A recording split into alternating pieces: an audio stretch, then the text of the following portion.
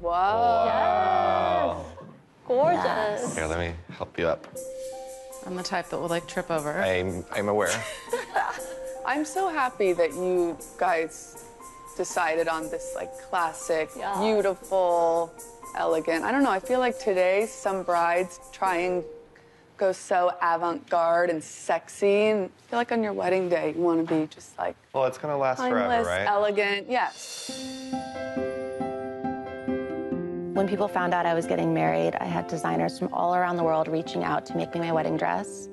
There was even some designers that were offering like 6 figures for me to wear their design. But in the end, I wanted something that was beautiful, timeless, elegant, chic, and iconic. All right, let's try the second dress. Yes. Cute. Oh, God. What did you do to my dress? Parasized it. Oh my God, with the little bow in the back. Well, what do you guys think, honestly? I think it looks hot. It's actually cute. Nicky, do you not like this?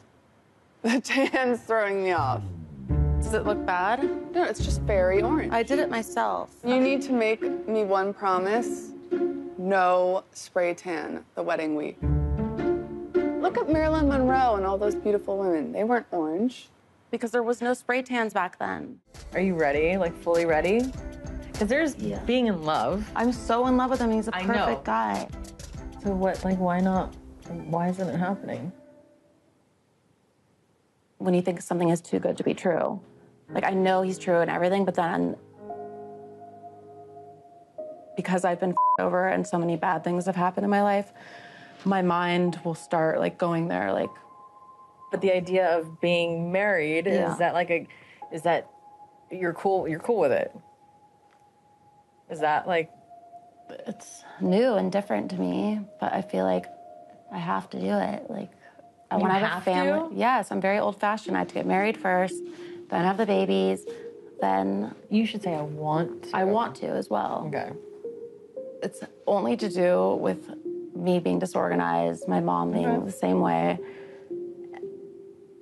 That's it. Yes. I'm very happy. Like, I know, like, he's the right one. I know he'll never hurt me. I know he's gonna be the most incredible husband, father, he's great. Partner. Like, he is everything. Great. I'm just, like, not great. I just figured out who the was, like, a year ago. But I know it's not him, it's me. Beautiful. What do you think? Romantic. Paris had a pretty good growing up, you know? She lived between the Waldorf and Beverly Hills and the Hamptons. You did this? I did everything I thought it this was whole always trip. like this. This is not always how the penthouse is. I went to a public high school. We had one 4-way stop, dirt roads, milk delivered in glass bottles, one gas station and one post office. I have a few little touches and a few little surprises. But fast forward this many years, if you had told me I was gonna date and now marry Paris Hilton, I would have told you were crazy. Welcome to the Paramount San Francisco. My name is Lindsay. I'll be serving you this evening. Cool, nice to meet you. I'm going to turn on the heat lamps for you as well. Perfect, thank you. Oh, I want her to take a photo of us because I've never been to San Francisco before together. Oh, yeah. Lindsay, could you take a photo for us? Love you. I love you. I'm the luckiest guy in the world, aren't I? Yes. You're supposed to say I'm lucky too. Oh my God. I'm lucky. Sorry, too. Lindsay. I hope you were taking video. I fed that softball up to her. Let's try again. Maybe do this on video.